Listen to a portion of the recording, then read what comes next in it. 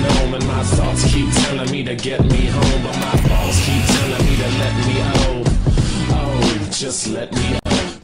How's it going, lads? Marshall here, and welcome to another Inform review. Now today we've got the on-form Chelsea striker and Spanish international Diego Costa. This guy is a behemoth and he's going to set you back a ton. 360k on the Xbox 360/Xbox One and 300k on the PlayStation. He's got a 3-star skill moveset, a 4-star weak foot, right footed, high to medium work rates, and he is 6'2" tall and scored me 14 goals in 6 games, so averaged just over 2 per game. Now this striker, he's different to any other striker I've used on the game. Now what strikers normally do is either they're a target man where they back up into defenders, they're a poacher where they're on the last man looking for the through ball every single time.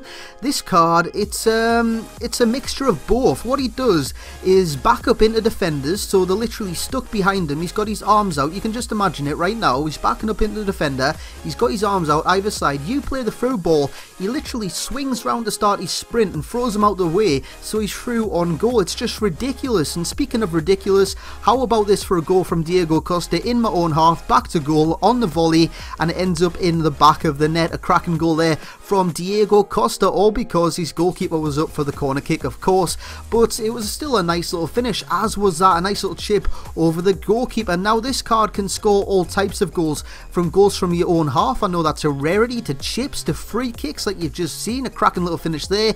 Then this one where he just runs at a defender, gets an inch of space, and he blasts it into the back of the net. And this is what that card can do every single time you square up a defender. If you get half an inch of space and let off a shot, it'll probably end up in the bottom corner. That was a lovely little finish there with his weaker foot. Here we go again. He's squaring up the defender, he's running past him, he gets an inch to shoot, and it ends up in the bottom corner. You can do that literally every single time that you get the opportunity to do it with Diego Costa. This time he's on the ball, running at defenders, uses his skill to cut inside, keeps on going, puts it in with his left foot. Now his pros, finishing, you've already seen all types of finishes. He's just a poacher. This card can score all types of goals from anywhere on the field, apart from 35 yards out, because his long shots literally suck. I had so many with him. Now long shots on this game, I've got them sussed out. I can score long shots with all types of players, but Diego Costa, my good god, he could hit the moon with one little shot of his left foot or right foot. He could hit the corner flag, but he could not hit the back of the net, and it did annoy me about this card, as did his acceleration, because his top speed, yes it is okay, but his acceleration is that bad that it takes ages to get to the top speed, and it does annoy you. In terms of pros, we've got finishing, movement, which is sensational. I spoke about that towards the start, where he just backs into defenders and then runs around them, so his movement for the ball is sensational, his positioning is great, his strength is fantastic, his aggression